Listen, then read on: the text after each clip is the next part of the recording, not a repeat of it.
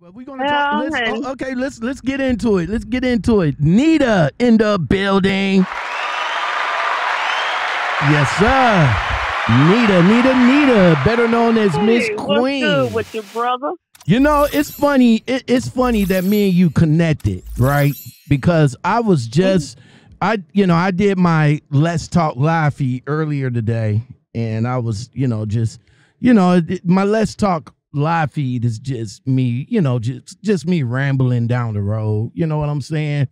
Like if Yeah. something coming on the mind, and something to pass the time, I just ramble down the road. But I mentioned that I was in a lot of groups. You know what I'm saying? I told them that I was in a lot of groups back in the day. This is like 2022. We talking about like what, 2018, 2019, where the Zello channels was hot. Yeah, about 19, 20, yeah. Yeah. So, I was just telling my people that, during that time, the Zello channels was hot, and, a lot of truckers took over Zello, just like a lot of truckers just took over TikTok, and I was just talking about that. And it's funny. Yes. Isn't it awesome? Yeah, oh, no, it ain't all anyway. We'll talk about that mess in a minute. But yeah, man. I mean, it's been a while. So Miss Queen, man, we used to have some awesome conversations on Zello and off Zello. Where have you, before we get into anything, where have you been, and what made you decide to get into trucking, and what you was doing before then? I know that's a lot of questions, but go ahead. Other than just rolling up and down these highways, prior to getting into trucking, I worked in healthcare, worked on a cardiac unit down in Austin. Met a lot of great, awesome people. So, I mean, I did the whole healthcare thing for about almost 30 years. And I started losing my feel for it. It was becoming too political. So I looked for something different. So was it, what was the political about? Because, I mean, a lot of people that got into the healthcare field, I mean, the money was there, right? But yeah, I mean, the money was good. Don't get me wrong, the money was good. But I guess with the time that I got into it, it was because I love helping people. I love listening to the stories of especially our elders, about their life, and man, it was just an awesome thing. And with me, it was I'm going to treat these people the way I would want my grandparents to be treated. See, because I was blessed enough, I had both of my grandparents until they was well in their 90s, past their, mid to late 90s. I had both of my grandparents. So, I mean, and the family was big enough till we never had to put them in a type of facility. It was enough of us, they was able to stay home.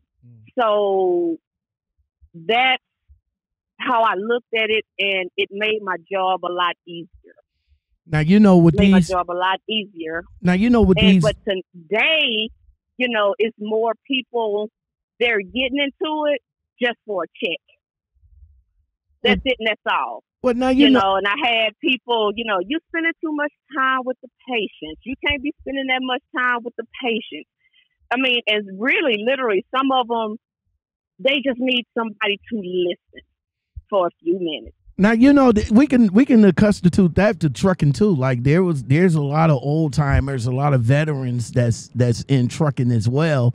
That that likes to tell their stories. They're not on social media. Those are the ones I tell the people. Those are the ones that you really need to listen to. Not the ones that's on social media. Though when back before the pandemic, you can go in you can go in the Iron Skillet.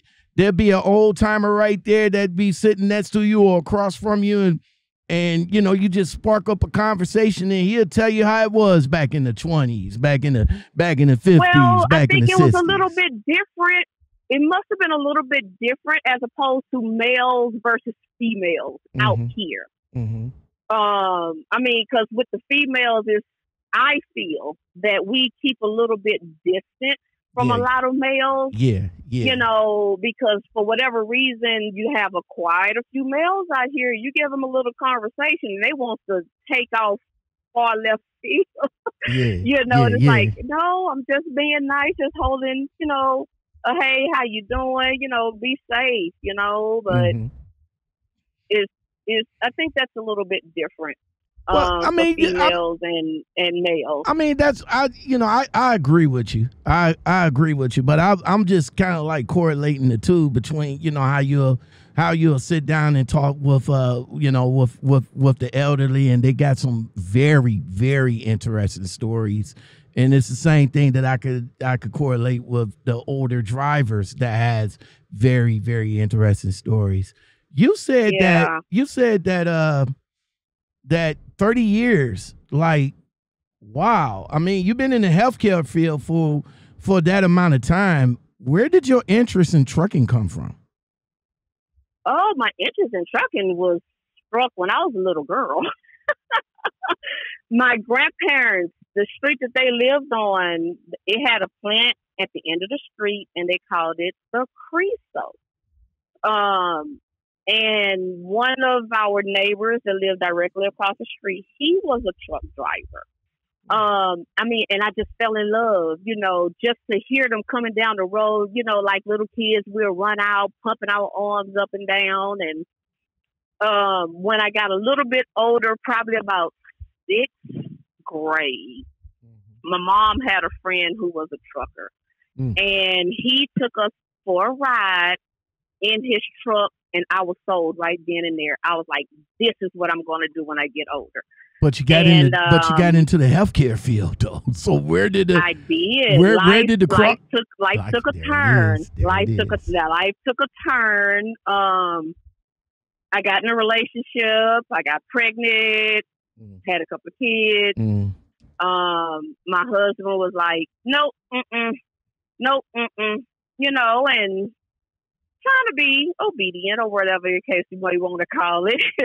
I didn't, you know, and I got into healthcare, and I was there, and life took another turn. And I was like, okay, now it's my time. Yeah, your kids got older. Are you and your husband still together? No. All right. So your kids got older. You and your husband decided to part ways. So yeah, it's time to get into trucking. Well, a little bit. It took a minute after that, probably about 3 years. Ballpark about 3 years after we split.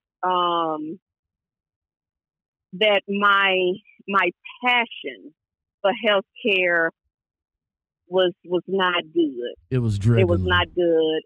Right. And here it is. I'm at the time almost 40 at the time. So it was like, wait a minute, you know, and I got people who were like barely in their 20s, you know, coming at me sideways. And I was like, hold up, boo-boo. You know, and it was like, I am old enough to be your mom. You said, hold up. You said, hold up, boo-boo. Yeah. It had got challenging, and it was just one incident where this little nurse, she came into a patient's room and gonna tell me what I better do. I about lost my manure. Popped your lid, I about huh? lost it. Pop that lid. I about lost it, and I held myself together while in the presence of the patient. I finished doing what I was doing. I went on that hall because she was new. Like, she hadn't been there that long. But I went on the hallway. And I had her up against, I didn't touch her, but I approached her enough to the point where she would have flinched. I probably would have had a jail charge. Yeah. You so know, it was time. And I was so hot, but I was so hot till I was crying. Then it was that. I said what I had to say because I couldn't put my hands on her because I couldn't afford to go to jail because I had 2 kids who were still in school and they wasn't old enough to, you know, fend for themselves. Mm-hmm. So I had to think about them, and I told them, I said, I quit. It was that time. This. I said, I don't need this. And all the other nurses who knew me, you know, they was like, calm down, calm down. I said, no. I do a lot of things, but I will not put up with disrespect. That's one thing we're not going to do. We're not going to do that. I come here, I do my job, I may complain some, but when it comes to these patients, my job is done. And half the time, I'm the only one for the whole floor. And we had 30-something per side and 100-something on the other side, other wing. Well, with that, you definitely had to make a quick exit. Change. Yeah. So did you? Yeah. So I got into trucking. Did you go? I was scared. I was really, really scared. Did you go by way of the school, or did you go by way of the trucking company? No. I went through school. I got to researching, and it was a few people I knew that drove trucks. And down in Texas, they have free truck training. Well, that scared me. Like, I didn't feel it was going to give me really what I needed. I talked to a couple of different companies that did training. And for the ones who had been out here for a while, the associates that I knew at the time was like, nope, don't mess with them. Nope, don't mess with them, you know. And I'm like, okay, well, what am I going to do? Well, I decided to go to, Roadmasters accepted me. Roadmasters accepted me. So I went through Roadmasters to get my CDL. And it's crazy because, like, I was so scared the whole time, you know, and I thought I wasn't going to pass. And, oh, my gosh. And then come to find out, I passed as the highest person of the class. Okay, and that's what's up. That's what's up. So, Roadmasters, huh? So, who? Roadmasters in San Antonio, Texas. So how long ago was this? A little over 6 years now. Okay. So, within that 6-year period, Roadmasters was owned by Warner. So, first thing first. I did. I did go to Warner afterwards. Okay, so you didn't pay out of pocket. Warner paid. Right. Well, at the time, I mean, like, I still had to pay back. But I did go to Warner. I was supposed to stay with Warner for a year. I think it was 2 years. Oh, 2 years. I think I think it was 2 years. Did you stay? I'm not rightfully sure. Did you? No. Because once I got on my own, you knew the money wasn't there. That was a whole new ball game. A whole new ball game. Because, you know, you be on a truck with a trainer for a little bit. Right, making about $600-700 a week. Okay. Well, they put me on my own and they put me with a reefer. And I'm like, I know absolutely nothing about reefers. Okay. Oh, well, you'll get to figure out that the customers will let you know. Yeah, just keep it at a temperature and don't let it get below that temperature. Well, but like I say, mind you, this is me just first getting out here. First getting out here, knew absolutely nothing. When they say a person who don't know their hair from a hole in the wall, that was me. You know, trying to get it figured out. Well, anyway, I hadn't been out probably a little bit over a month. And it was like, okay, well, I need to go home. You know, and they didn't want to send me home. There it is. They did not want to send me home. And I was like, no, and you thought when you got in there, like, yo, I could just tell them that I need to go home, and I could just go home when I need to go home. You found out the hard way, huh? I did find out the hard way. But they let me go home, and then I came back out. And I think I might have been out almost 2 months at that time. And you said it wasn't. My daughter called me. No, my daughter called me and told me something had happened with my son and that he was in ICU. Oh shit! Well, okay. I'm like, I gotta go home. Right. And they was like, well, you can't go home, right? They did not. I say, look, I have an emergency. I need to go home. Right. So they got me back to the yard. I got all of my stuff, and I went home. And trying to find out what was going on with my son. Now, it's funny that, trucking companies like mega carriers, when you try to explain to them, like you really need to go home, you got to go home. I mean, they got plenty of truckers that can reload the load.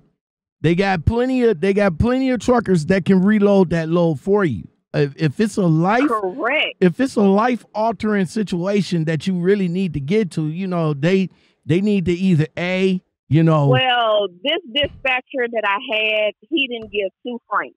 Then it's time about what I had going on. It's time to go. I went home and I was home for like 3 days. They was like, okay, well, you need to be back by, such and such time. I'm like, until I find out what's going on with my son, then I'll be back. I say, then I will be back. Well, the day after, the guy who trained me called me. He was like, you quit? I was like, huh? I'm like, no, I got an emergency. Like, my son is in ICU. He was like, well, my FM, fleet manager, DM, whatever they call them, called me and told me to call you because they're saying that you quit. I said, no, I have a family emergency. So basically they fired me while I was at the hospital with my son. Wow. But I wasn't tripping on it because at the time I wasn't planning on coming. A relationship. But you wasn't. I had started a relationship with someone, and he was in trucking, and he was an own operator. Yeah. So that was an opportunity. That was an opportunity right there, which led to the fact that you wasn't going back anyway. Right. Okay. Right. And I talked it over with him, and he said, he told me, don't worry about it. He said, let me know when you're ready, and we can team. That's what's up. And I'm like, okay, well, cool. But he lived in St. Louis at the time, and I was still living down in Austin. And I mean, like, really on time, God sent. He took care of us while I was at the hospital with my son. That's what's up. That's God sent right there, man. So yeah. So I mean, and we're still together, and everything. But I went over with him, and we teamed for a little bit. Then I got on my own truck, and considering I had only at this time probably had my license ballpark 4 months, they put me on a truck by myself. And that was a true learning experience. Okay. So fast forward. That was a true. All right. So fast forward 6 years later. How many miles you put in so far? Do you think? Oof. Well, when I was over there, oh man, better than 800 a day. I mean, that's during the time we still had paper loads, and kind of sort of could do the most of the most, and I was home every other day. And I did. I loved that. I had an opportunity to be lease purchased. And that didn't work out because he decided he didn't want me with that truck. Okay. Then he burned me out of it, and that put a very, very bad taste in my mouth as far as being an own op. Okay. So would you? I had lost my mind because I was making money I hadn't seen before. You know, if you a person prior to trucking, every 2 weeks, you're not even clearing $1,000 to getting into trucking, and you clearing 2+ racks a week, you kind of have a tendency to lose what the older folks would say, your rabbit ass mind, and I did. Okay. I did for, so I was like, I was spinning it as fast as I got it. All right. Where, I learned, and it was truly a hard lesson. All right. So now catching up to the present. Whatever. We have met, to rewind a little bit. We have met back in the group, in the Zello group, which I don't know if it's still in existence, but it was Truck Talk and Chill, right? Correct. Are you still associated with them, or do you still talk to anybody that's in there, or what's your status with them? I talk with Brother Toe sometimes here and there. Who else?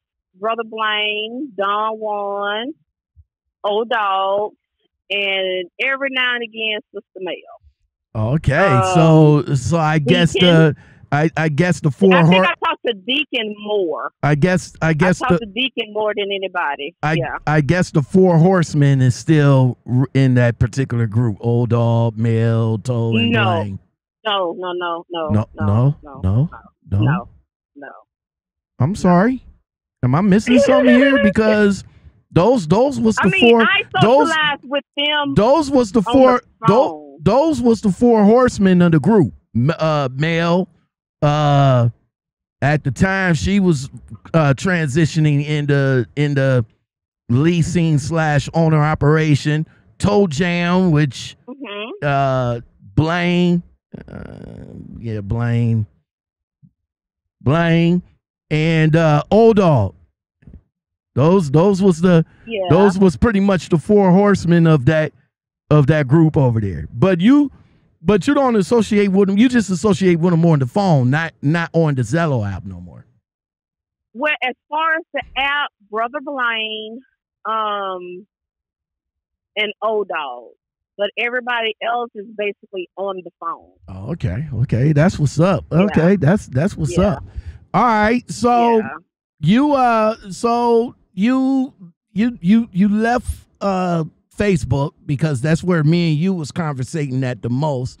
But you recently popped up in TikTok. In particular, yes, it was an incident that happened to you while you was on the road.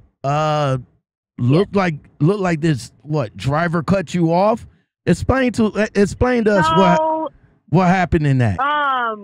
Had went to 17 Florida, and I was bobtailing to my next pickup. Mm-hmm. Well, following their GPS as opposed to sticking to the highway, it decided to send me the scenic route through Florida, and I ended up on US 17 North. And while on that road, it's just a 2-lane road, no shoulder. And approached this driver, and it was like, what is going on? Like, feeling was 55 at the time. And he started slowing down. He slowed down to like 40. And I'm like, what is he doing? You know how some of us truckers can get. It's 55. You need to be going 55 to 60 miles an hour. And so I'm watching him, and I slowed down and everything, and I'm looking, and he slowed down even more. Well, we come around a curve, and he like he was gonna turn into this like little parking lot or deal, whatever. Next thing I know, he went straight through light line, the wooden pole, and I'm like, oh my God. So it's like he almost accelerated and went to swerve back onto the road, and ran into another light pole. And he cracked it. It like hit the top of his car. I think did you show that in the video? That you did show that in the video, did you? When the light. I think so. Okay, yeah, I gotta go. But I think so. It had a pole. When I put this together, I'll have the video playing. But yeah. Okay. So yeah, he did that. So what? He what did he do? Just blanked out? Did you guys go over there and see how he was doing? Well, right. When I saw it, like, I just started shaking. And, because I honestly thought he was unalive.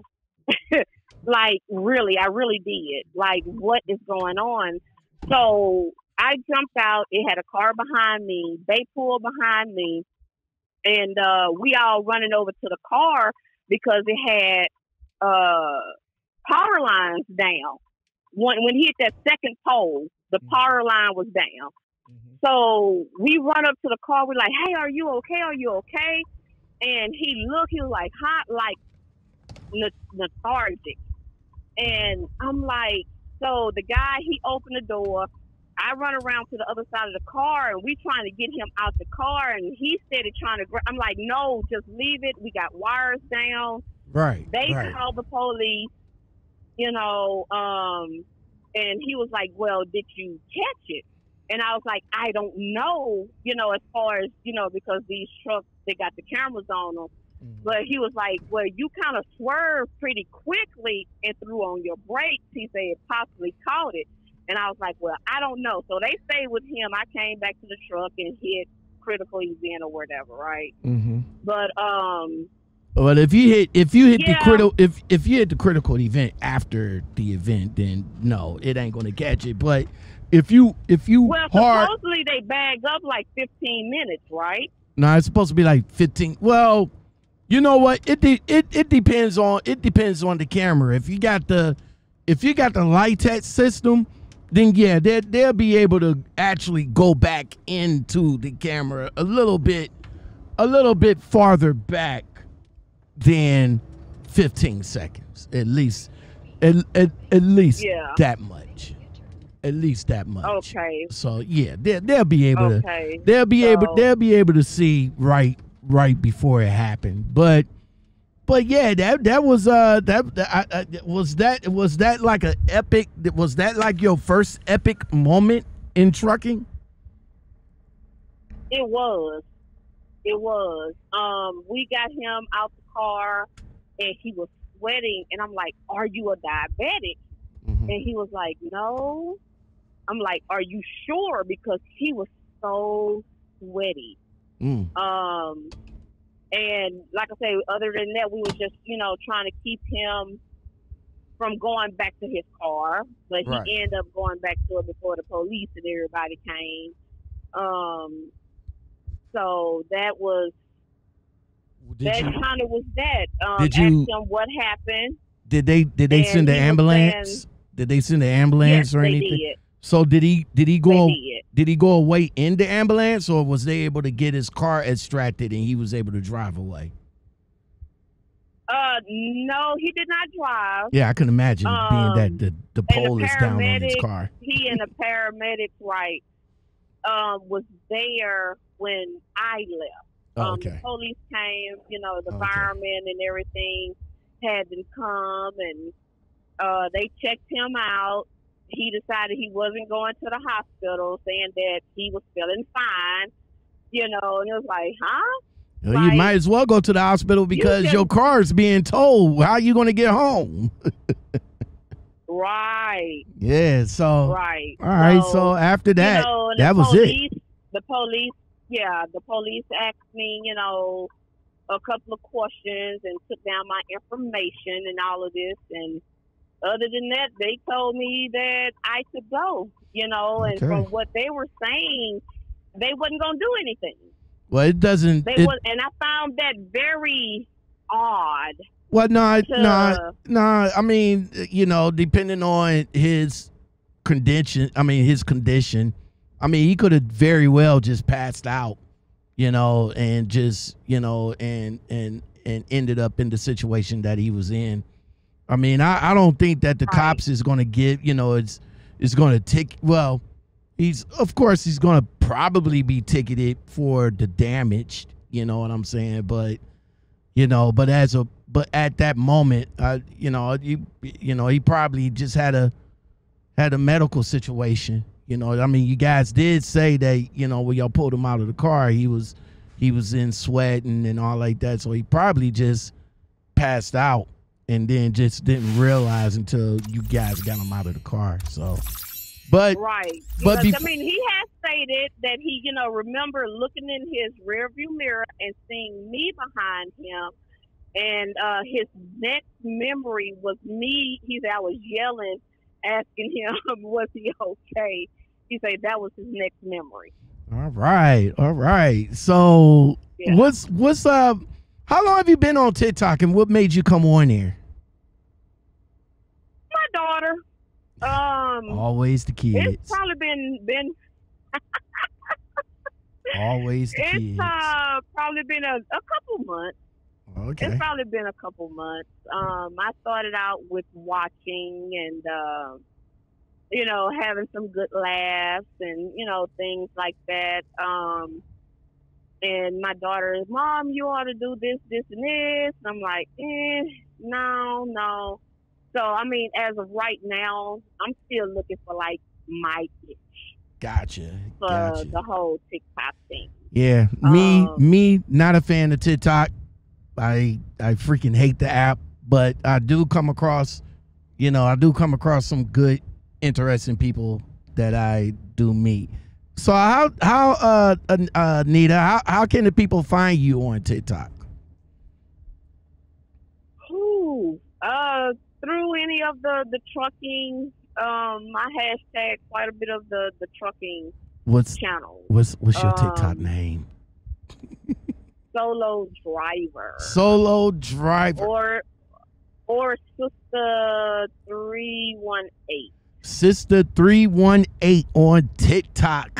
All right. Well, yeah. I'm glad everything worked out for you. Worked out all right, you know, during the accident. I'm glad that you wasn't involved in it.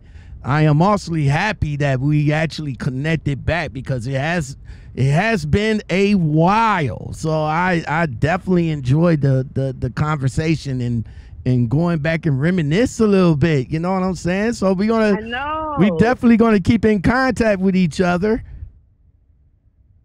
Yes, we must. All right, guys, you know the best conversation starts here on the Lockoutmen podcast show. If you guys want to jump on and get in with the conversation, 216-600-2090. Shout out to Miss Sister 318 on TikTok. You guys can find her there. Make sure you give her a follow and all like that. And Nita, man, thank you again for coming on. I really do appreciate it. Thank you. Oh, no, thank you. So you definitely stay safe out there. And everybody else, y'all stay safe out there. And we'll get back with y'all in a little bit. Peace. I'm like Beethoven with the bass on it. Mid-class kids who went pop. Deaf to the hater won't stop. Let's talk key scales won't drop. You don't even need a scale to know I'm on top. Me and Mozart bars, you got bops. Rich Red and Tiffany, a whole symphony. You a sim to me, but go off. Or make a masterpieces for you, or at least it's gon' hit like rum bum bum. Elephant to me like the symphony. Your career's done done done.